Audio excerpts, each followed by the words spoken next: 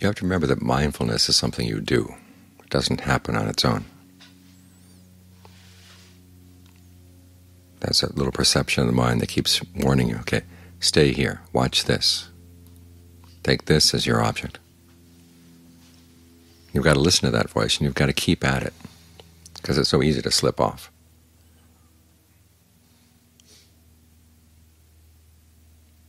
This is why it's important that we understand that mindfulness is not just plain old awareness or acceptance. It's the act of actively remembering what you want to do and how to do it right.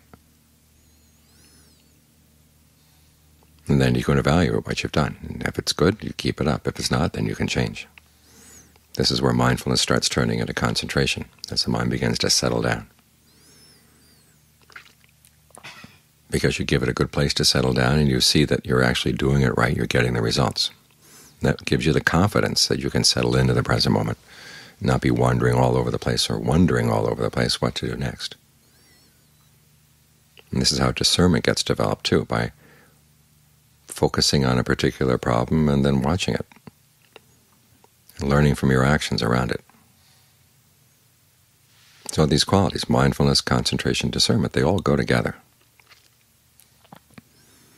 But they go together because you're working on top of right effort. In other words, you really are trying to do this skillfully, and you've got the desire to do it skillfully. I don't know how many times you hear that desire is a bad thing, you don't want to have any desire in your practice, just sit there and whatever comes up is okay. Well, that doesn't get you anywhere. After all, right effort builds on the desire to get rid of what's unskillful and to develop what's skillful.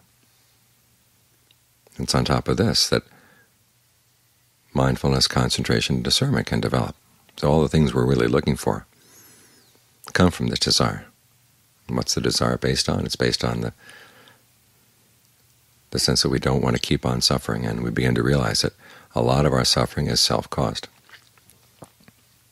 It's through the movements of the mind that we're causing ourselves to suffer.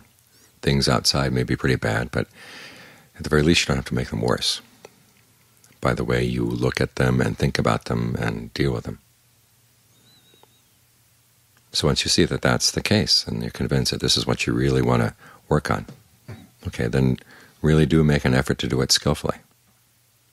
And everything else grows out of that. Your mindfulness grows out of that. Your concentration, discernment all grow out of that desire. That you've had enough suffering and you don't want to cause any unnecessary suffering. And however long it takes, that's not the issue, but you're on the right path. That's what really matters.